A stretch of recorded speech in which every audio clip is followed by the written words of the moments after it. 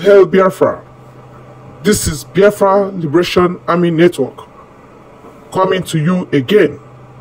Please do subscribe, like, share, and comment.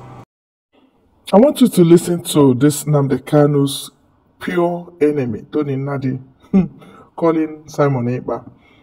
He is the one that will put the line straight that Nnamdi is working with Simon Ekpa.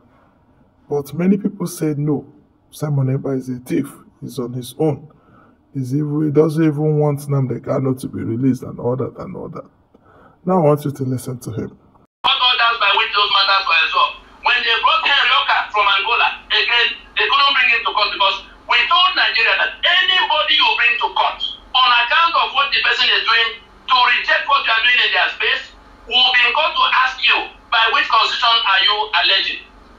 All right, Mr. Tony, let me quickly take one or two questions. Thank you very much, sir. To be honest, you see, I'm discussing something that is costing human lives, even as we speak. You saw Simon Ekpa talking about sit at home from 15th to 19th. As people do, people are already being killed on account of what they are doing. People who return from overseas. Okay, sir. Before we pass it, these criminals are carrying on. Mr. Tony, I would like to quickly ask you this briefly before I come to the panel. Is Simon Ekpa and Nnamdi working together? Very much so. I'm not reporting to you what somebody else told me. I'm sure Simon Ekpa will be listening to this broadcast now. I was in the outreach. In the outreach we had undertaken to all the groups that were doing one kind of agitation or the other, whether in the east or in the west or in the Niger Delta. Let Simon Ekpa come out to say that I was not the first to. I contacted him when he was doing one Nigeria and quarreling with the people doing Biafra on Facebook. I said, these people are complaining about something that is real, but they are going about it in a manner that will not lead anywhere. Why don't you take this alternative? I passed all of our documents to him for him to study it and now offer it to the since he was already involved with them in the matter. At that time we had shut down with them long time ago. It was those materials I gave to Simon Ekpa that he now used to work his way to Nnamdi, who then elevated him above the people that were working with him. Okay. So he joined the gang because he brought the skill of photoshopping. It was Simon Ekpa that was using the materials of what we were doing, some of which was still secret. So then put Nnamdi picture in the center of events he knew nothing about. All right, Mr. Tony, thank you very much, sir. Thank you. They are together in that crime. There's no difference. Okay. There's nothing that there's never a time they were apart. Okay, that's fine. Let me quickly come to Mr. Alex, please, 30 seconds. Please. Yes, Mr. Edawo, thank you. For those of us who say that Ekpa is not doing the same thing with Nnamdi, shame on all of you. Shame on you. You have seen it clearly. Even this fighter of truth, Tony Nnamdi, has said the truth.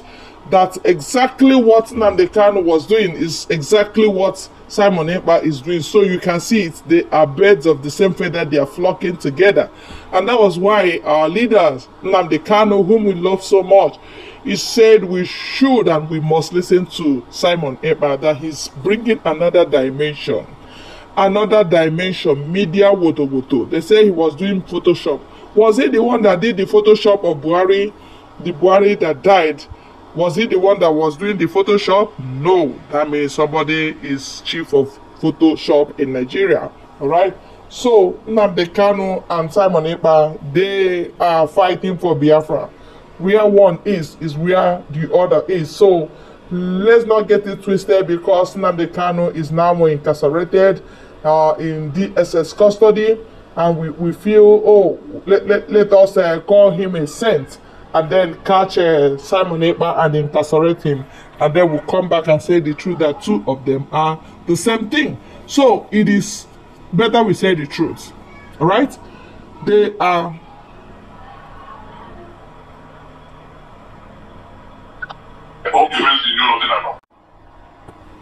So you can attest to what we are saying. They are one. looking for Biafra liberation. Yes. If ESN failed, Biafra Liberation Army is set up so that it will complement or make up the lapses in ESN. And now, even when Biafra Army killed them, they will say it's ESN. Before, when ESN killed them, they will say it's unknown gunmen. You see, Nigeria is full of lies and fabrications. They confuse people a lot, but the gullible are the ones I pity because they are gullible. Anything that Nigerian media will garbage, they will believe him or believe them. No, you don't believe them, they are liars. As of Lai Mohammed, he was the one that trained the media, trained them as to how to lie. Even when you are seeing the truth, koro, they will tell you, no, it's not the truth.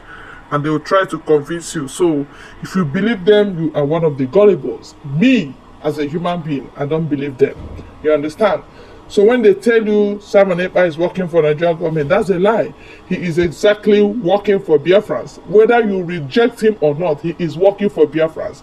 And it is the enemies that understand the gravity of work he's doing for Biafrans, because they have tried to penetrate, but no way. They have tried to buy our people, but no way. Now, they are now crying. If you watch one of the headlines, they said that Biafra... No, police and military, they've almost 500 of them have died in Biafra land. He said, but